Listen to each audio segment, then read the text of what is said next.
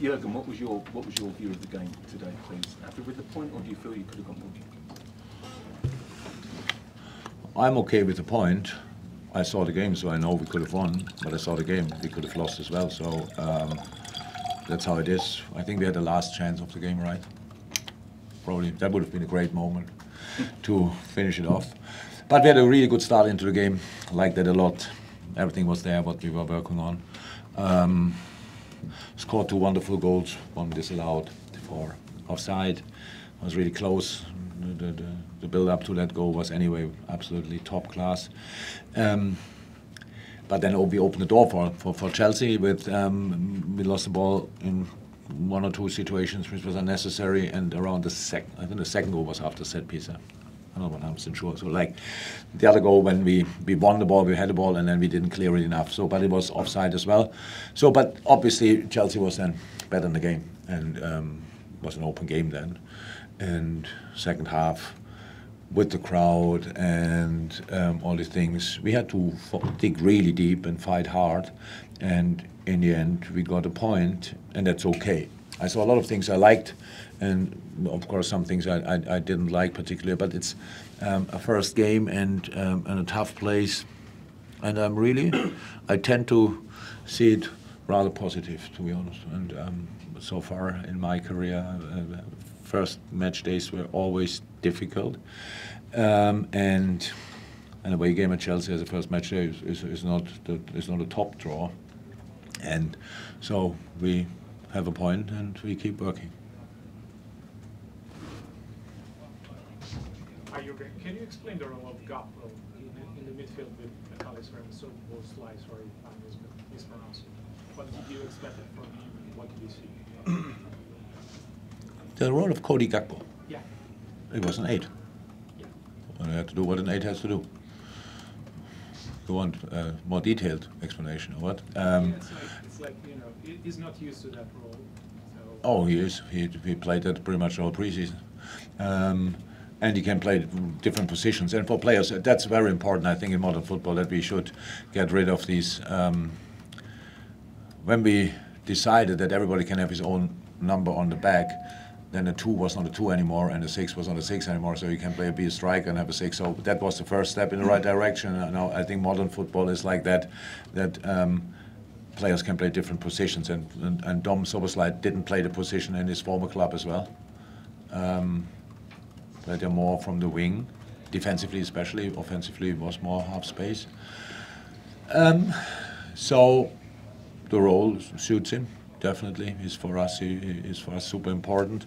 I think today you could see the first game of this preseason, a lot of spaces to cover, gaps to close, and that was actually our problem in the game, that we tried to close the gaps by dropping instead of by stepping in, what we did in the beginning. And then they could find Sterling between the lines. Then James was all of a sudden in the game. Chilwell better in the game with these things, and that we should have solved it better. But the best way to avoid these kind of things is obviously controlling the game. What we could have done, because always when we did that, when we passed in the right moment, when we kept the ball in the right moment, then we created 1-1 situations on the wing. So that this was really tricky for Chelsea to deal with, and so yeah. How's that? It's the first game, not the last. So we have a lot of things to improve, no doubt about that. But I saw already a good basis. Okay. Jurgen, Mo didn't look very happy when you took him off. What was your reasoning, and did you have to have a conversation with him afterwards? No, didn't have a conversation yet with him.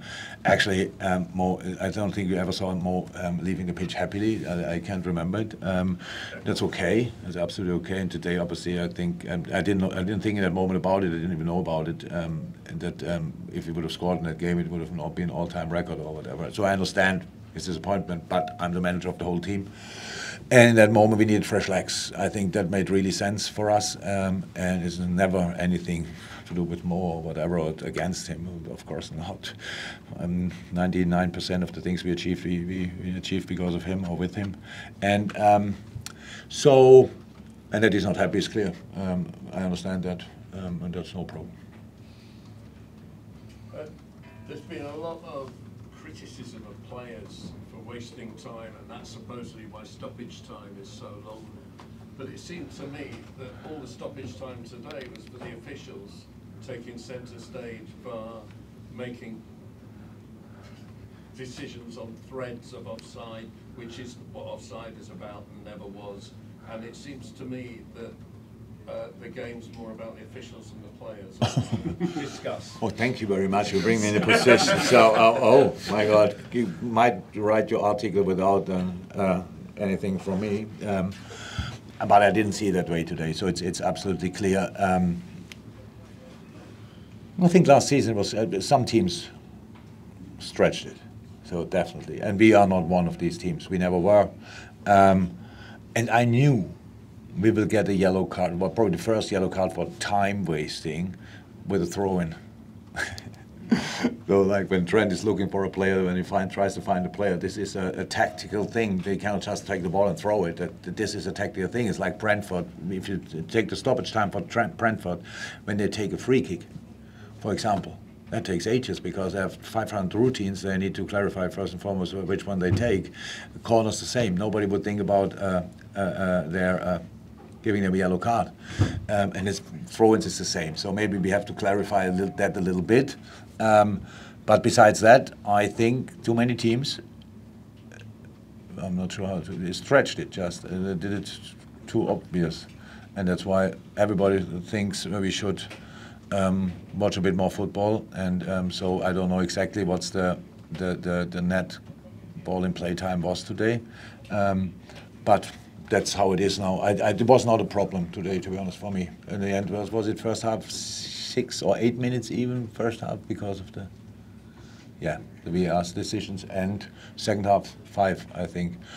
That's a lot, but this is a time where we do it, try to sort it like that. I'm not sure that will last forever, but for the moment it's like that and we have to deal with it. Last couple over here, then we have to go. A lot of Chelsea and Liverpool fans talking before the game about transfer window, Caicedo and Lavia. It seems that both clubs are interested. Is there anything you can say to enlighten people on what may or may not happen? Where's the camera? No. You still need more players? Pochettino said he wants more players. Oh. Yeah, obviously that's what each Chelsea manager wants, and usually they get it. So, yeah. I don't know, I have nothing to say about that, to be honest. So, sorry.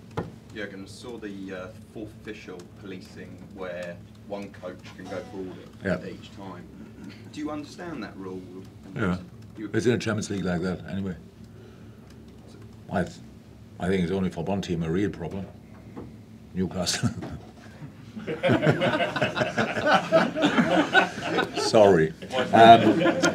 No, it was obviously we have first team coaches, we have assistants, and they are all lively, and it's absolutely fine. And we get up. We have just to get used to it a bit around the set piece. Pete Gravitz, so we got up, and then the fourth official told me, you can't say, okay, what happens if I sit down? Yeah, then you can. Yeah, good, then I sit down. It's absolutely fine. So we need to get used to it, but it's fine. Thank you, everyone. Welcome. Thank you. See you. Bye bye. Thank you.